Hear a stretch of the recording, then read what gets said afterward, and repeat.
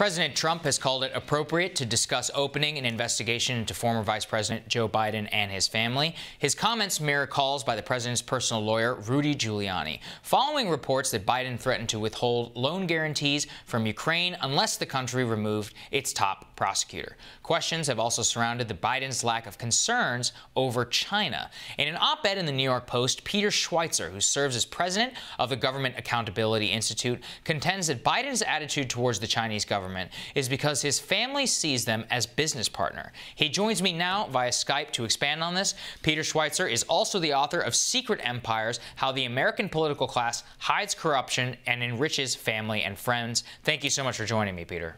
Great to be with you. Thanks for having me. So, Peter, from your New York Post op-ed, it seems to me that there are two pieces of potential corruption from Hunter Biden. One, it stems from Ukraine and a deal with Burisma, which was an energy company there. And the other is Hunter Biden's holdings in a company which has deep ties to the Chinese government and to Chinese cash. Let's start first with Ukraine. So tell us the contours of this deal and the conflict of interest that might ensnare the former vice president who's now running for president.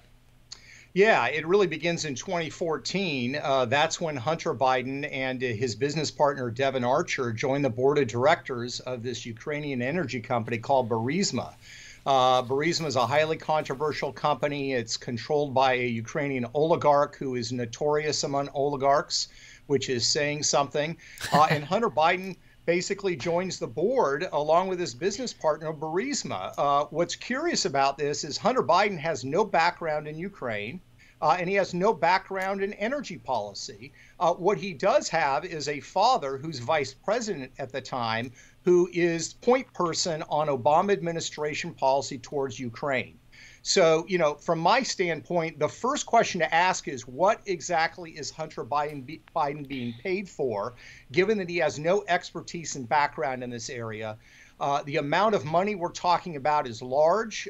In a related court case involving Biden's business partner, Devon Archer, there were financial records that were released. And in one account alone, over just a 14-month period, Burisma poured more than $3 million into that account. So this involved a lot of money in Ukraine in and of and by itself. Right. And so going deeper into that deal, Burisma was actually, I think, under investigation or implicated in a corruption scandal. And so the former vice president was actually involved, and the Hill's own John Solomon has discussed this with the Ukrainian officials himself, showing that there might have been political interference and that Hunter Biden benefited from the former vice president's interference in the Ukrainian internal politics, asking for the firing of the prosecutor. Can you explain the implication of that circumstance?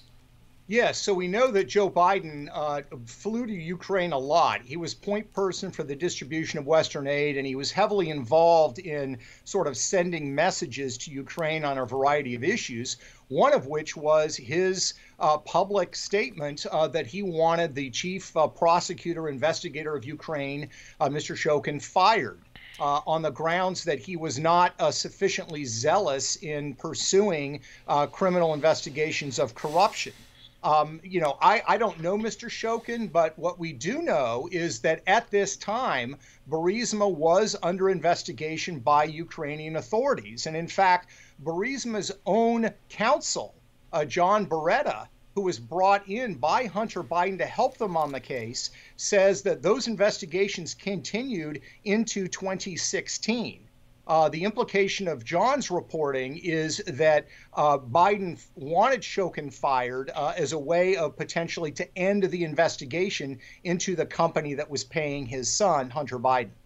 Right. And so what I have seen criticism of this is that this is a conspiracy theory. They're saying, oh, Peter Schweizer is at it again. Just the way that he got Hillary Clinton, now he's going after Joe Biden. So the main criticism that I've seen is that the timeline does not add up here. So I'd like to give you a chance to respond to those concerns. Yeah, I mean, look, John did great reporting on the issue relating to the fire of Shokin. In my book, I focus on the fact that Hunter Biden is given millions of dollars into this account by the Ukrainian company that is highly corrupt. It involves an oligarch who wants favors from the United States, appears to get favors from the United States in terms of energy policy. That's the first question we have to ask. The second point that John raises about the firing of Shokin, the timeline does line up. And honestly, I've been a little stunned by some of the sloppy reporting by Bloomberg and others, where they're essentially quoting anonymous officials saying that the Ukrainian investigation into Burisma was over in 2014, and the timeline doesn't work. I would encourage everybody to go to the Kiev Post, which is the major English language publication in Ukraine. They did an interview with Burisma's attorney, John Beretta, who was brought in by Hunter Biden to represent Burisma. And in a 2017 interview, he says that Ukrainian investigations into Burisma lasted well into 2016. So I would rather take the word of Burisma's attorney from a legitimate source than anonymous sources claiming the investigation was done in 2014 any time of the day. Regardless, the question has to be asked, why is the son of the vice president getting sweetheart deals from foreign oligarchs? That's the first question that has to be answered here. Right, and this isn't the only sweetheart deal, because I want to also turn to China. And this one is particularly concerning because it involves, as I understand it, is a direct loan from the Chinese government to a company which is invested in by not only Hunter Biden, but actually the stepson of John Kerry. Yeah, so in 2009, Hunter Biden sets up a firm called Rosemont Seneca Partners. John Kerry's stepson, Chris Hines, is an investor in that firm. He doesn't seem to have been active in any of the meetings or anything else. The other partner involved in this is Devon Archer. And Rosemont Seneca Partners lands this huge deal with the Chinese government, not with a Chinese company, not with an American company in China, with a Chinese government. And the timeline is very clear.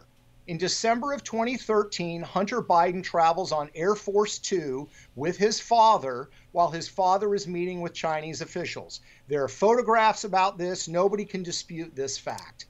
10 days after they return, Hunter Biden's boutique firm, Rosemont Seneca Partners, gets a $1 billion, that's with a B, private equity deal from the Chinese government.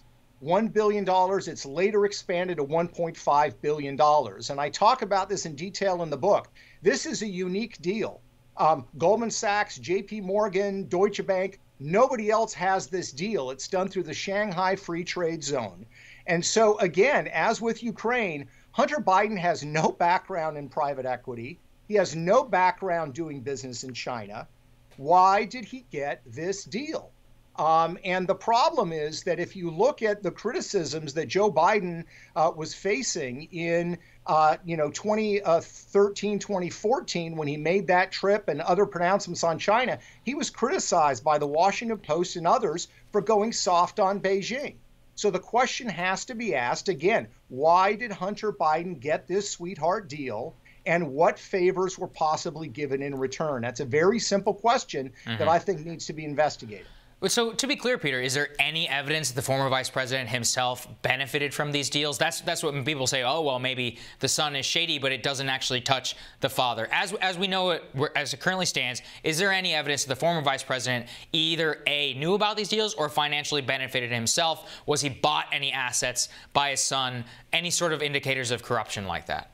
Yeah, no, very fair question. Look, I find it hard to believe that Joe Biden and his son take a, 20-hour flight to Beijing, China, and this subject never came up.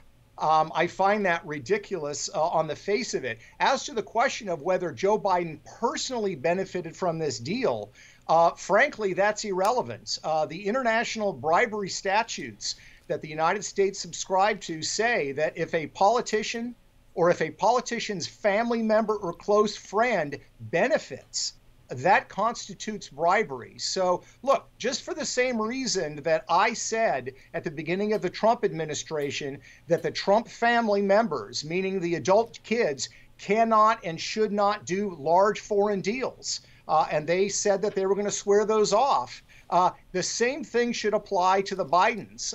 And I think in this case, it's even worse because, look, you could at least make the case in the case of the Trumps that Donald Trump's children have worked in the hotel business. They were businessmen. They've done international deals. Again, Hunter Biden has no experience in any of these areas. So what I've called for simply is the Senate to ask Hunter Biden to come and testify and people look into this. We're talking about large deals and large sums of money. This is much larger than, the Billy Carter scandal in the 1970s. The dollar amounts are larger, and it involves countries like China, which are America's chief rival on the global stage. What's the ballpark number figure? So we're talking about $1 billion, $1.5 billion. Do we have any indication of what Hunter Biden's income over this period actually was?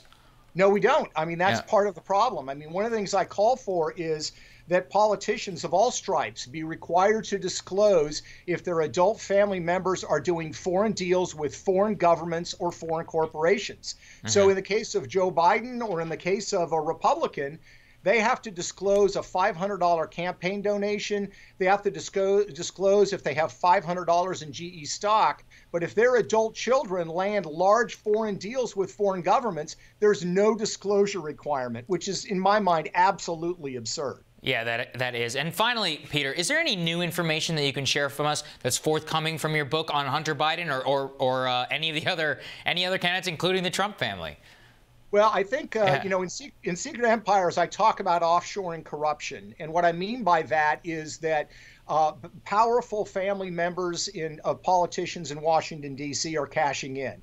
I talk about the deals involving Joe Biden. I also talk about the deals involving Senate Majority Mitch McConnell and his wife, Elaine Chao. And I touch on the fact that the Trumps have been targeted. The Chinese have said that one of the ways in which they want to weaken Trump's resolve on China is to cut deals with the children.